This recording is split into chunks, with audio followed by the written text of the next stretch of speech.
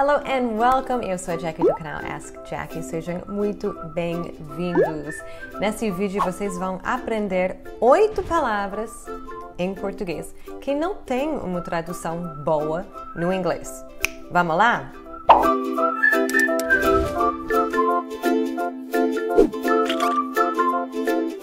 Número 1. Que folgado! Nossa, folgado! Eu recebo essa dúvida sempre. Como que se pode falar folgado em inglês? Isso é muito difícil, gente. E não tem uma palavra específica. Inclusive, só para brincar, eu coloquei a palavra folgado no Google. E sabe o que era a tradução? Loose ou baggy, que seria o que a gente fala para descrever a roupa. Quando a roupa não é roupa apertada. Loose or baggy. Por exemplo, baggy jeans seria uma calça jeans que é muito solta, folgada. Seria muito legal ter uma palavra para dizer folgado em inglês, mas realmente não tem.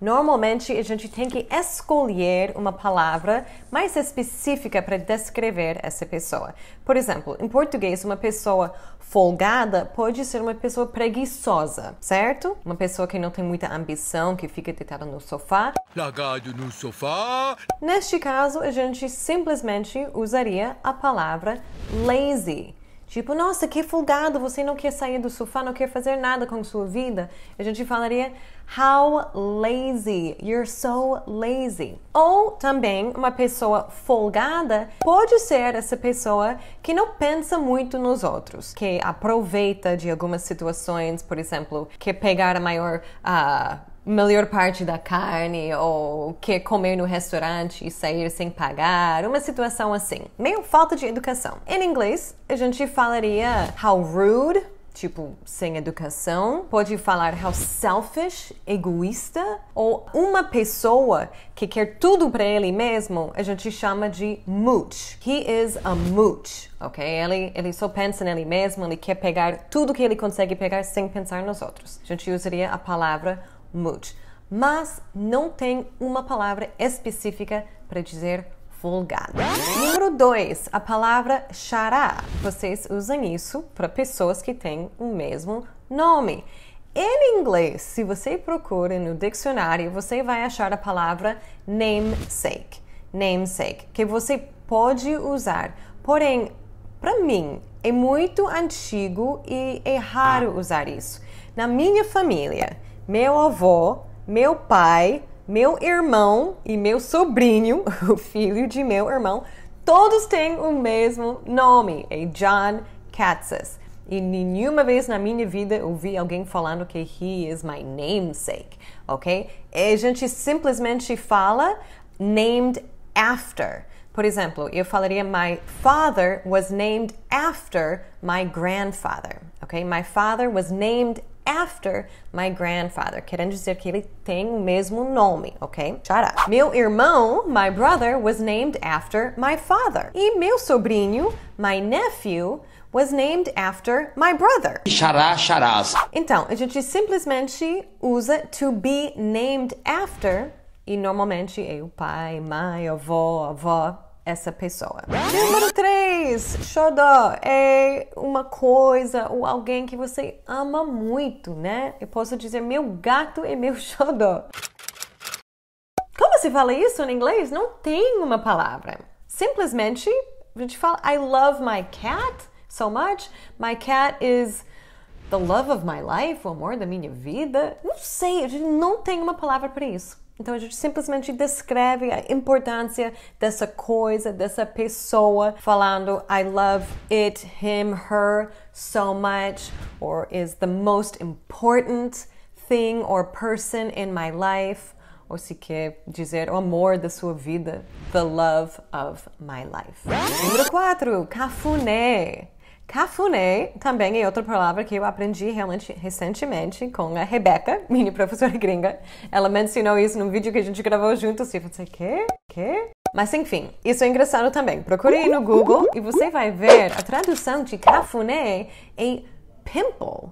Pimple é uma espinha, não sei. Enfim, mas cafuné, quando você quer falar sobre o carinho que uma pessoa faz em você, em inglês, A gente não tem essa palavra. De novo, a gente teria que descrever exatamente o que é cafuné, que é tipo petting, rubbing, affection of the head. Então, se você quer falar para alguém, eu adoro quando meu marido faz cafuné na minha cabeça, uma coisa assim.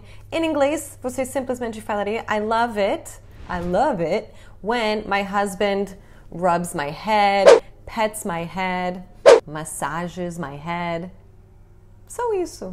Número 5, o esporte futevôlei. Realmente que eu nunca vi. Então, quando eu falo futevôlei, eu tento descrever para as pessoas que é tipo uma mistura de voleibol e futebol. Então, eu falo, it's a mixture of soccer and volleyball, where the players play volleyball with their feet. Mas futevôlei não tem. Você simplesmente tem que descrever o que as pessoas fazem nesse esporte. Número 6, friorenta, calorenta. Você é friorenta ou calorenta? Eu sou mega friorenta. Eu sofro demais no frio. Eu sei que sou de Chicago, devo estar acostumada, mas nunca me acostumei. Eu sempre tô com frio. Como que falo isso em inglês?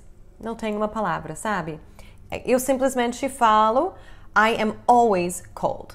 I'm always cold. Ou uma pessoa calorenta seria someone who is always hot. Ok? Então, se você é uma pessoa calorenta, você falaria I am always hot. I am always hot.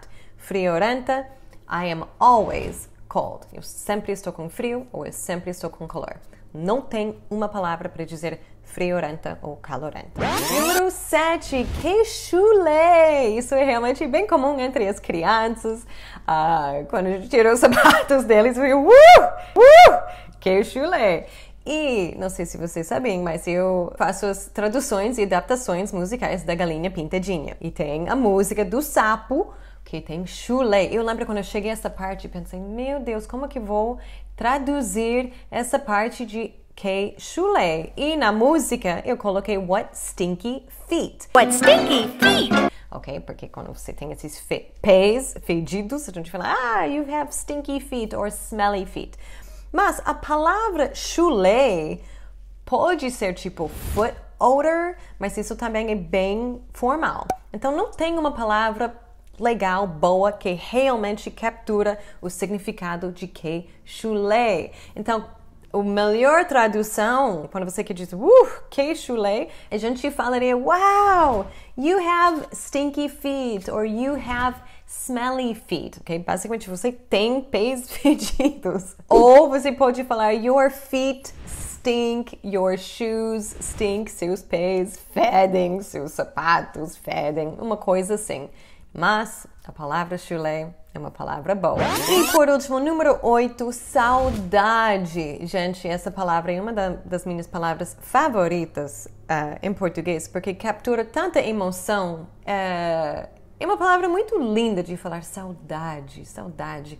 Então, essa palavra é bem comum, que captura toda essa emoção que você sente quando você está num momento meio sentimental, olhando para fotos, lembrando do passado, quando você sente falta de alguém. Você usa saudade. Em inglês, a gente fala I miss my family, para dizer estou com saudade da minha família, que basicamente significa eu sinto falta da minha família. Ou tem a palavra bem formal nostalgia, que raramente as pessoas usam isso, que também significa essa emoção que você tem quando você está lembrando de coisas do passado. Mas não tem uma coisa que captura tão perfeitamente essa emoção que saudade captura. Então, agora vocês entendem que tem algumas palavras e algumas expressões, realmente tem muito mais. Então, se vocês conseguem pensar em mais, talvez eu faça outro vídeo, vocês podem colocar aqui nos comentários.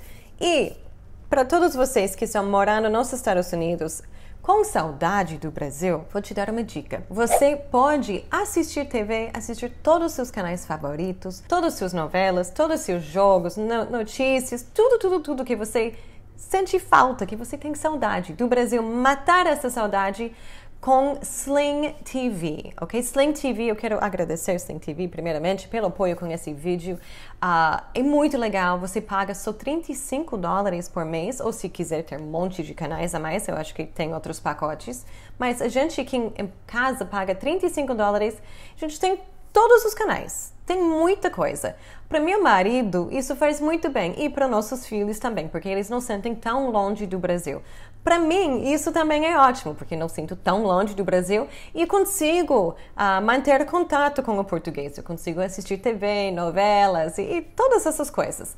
Então, para vocês que estão morando nos Estados Unidos, que estão querendo assistir TV, estão sentindo falta de seus jogos, novelas, todas essas coisas do Brasil, clique no link embaixo na descrição, vê aí as informações sobre Sling TV, vocês vão gostar, eu prometo. Então, só isso, gente, muito obrigada de novo. Se você não está inscrito no canal, por favor, inscreve-se. Vocês também podem me seguir no Facebook e Instagram. Todos os links estão na descrição embaixo. E lembrem-se, qualquer dúvida, ask Jackie. Bye, bye!